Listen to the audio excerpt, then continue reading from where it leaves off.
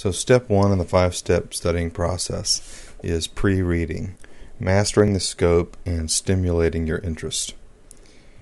So the only thing better than getting this kind of experience handed to you in terms of teaching how to study is actually following the advice. If you are the motivated pre-med student, I think you are, and you apply this to your study habits and form your habits early now, you're going to save yourself a lot of grief, a lot of time, and raise your scores. So pre-reading doesn't just mean read the chapter before you go to the lecture. Well, that's part of it. You're going to do things here that you probably don't already do, which is why you're listening. So, of course, you're going to preview the chapters that are going to be covered in upcoming lectures. So this is the motivated student that does kind of this thing already, but I'm going to give you some tips that not every student does, even those that pre-read the chapters.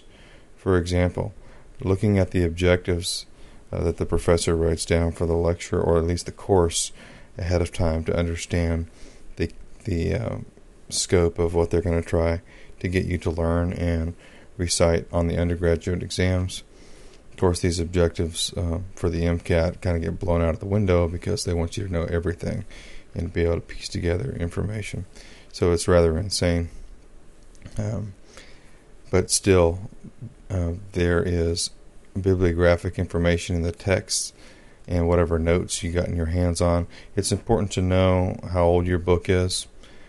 Start noticing the authors, because you'll see some of them are repeated occasionally.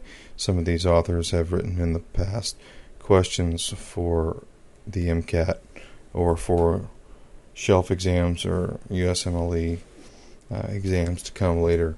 So it's nice to know the credibility and validity of the source that you're looking at, and that kind of familiarity starts right now.